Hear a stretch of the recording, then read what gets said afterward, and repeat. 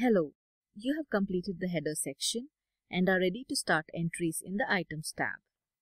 In this tab, you can enter or view information related to item number, barcode, description, UOM, quantity, unit price, lost, base UOM, from store, to store, from status, to status, lot, bin.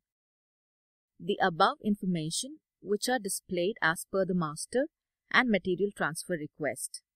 Enter the lost quantity if applicable. This completes all entries in the Items tab. You can now post the document. Upon posting the document, the total shows the total value of the materials. You have now recorded receipt of materials in your store.